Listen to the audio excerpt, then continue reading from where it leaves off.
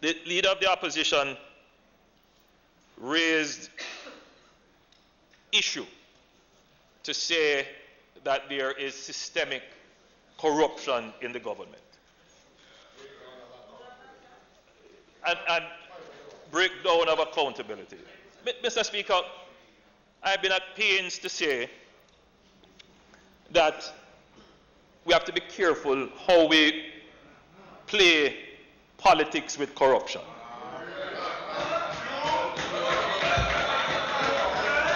I've tried my best not to bring the conversation to that, where we start to trade corruption for corruption.